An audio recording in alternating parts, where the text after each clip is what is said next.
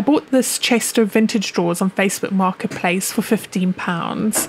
I start by taking out the drawers and numbering so I know where to put them back, and then I'm going to remove all the hardware, which makes it easy to clean. I then move on to sanding. I've worked through 120 grit and then 220 grit to remove all that old finish.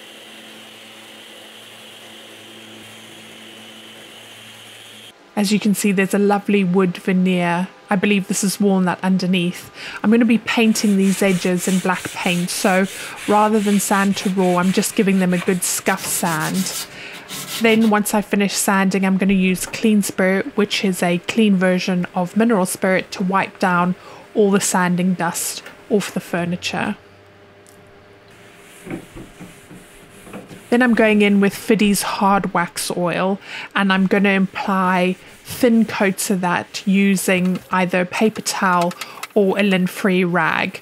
It's best to apply multiple thin coats to get a really nice finish.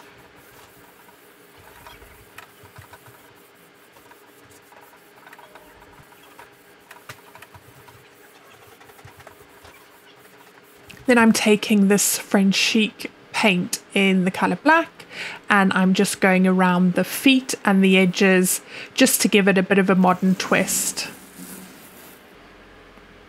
This is an all-in-one paint with built-in primer and top coat.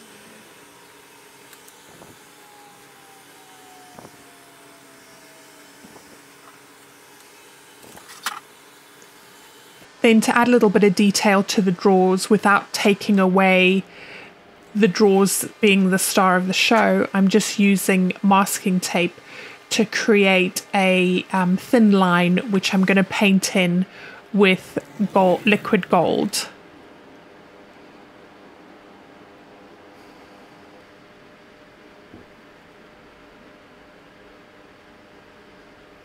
This is a nice subtle detail to add to the drawers without taking away from the beauty of the drawers themselves.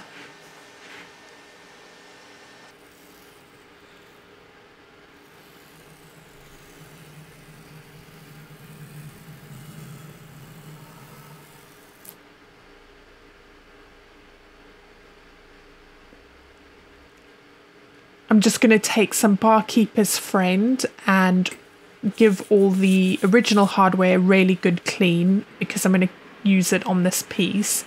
Then I'm going to take some Howard Restorer finish in cherry and wipe down all the insides of the drawers and the outside frame, just to revive the wood and get it looking good again.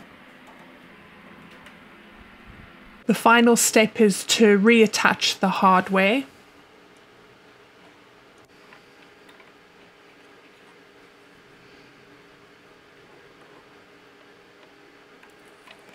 And just a reminder of the before, and here's how it's looking after. I'm really pleased with how these turned out. I think it is still honouring the original drawers, but just adding a little something to modernise it and bring it up to date.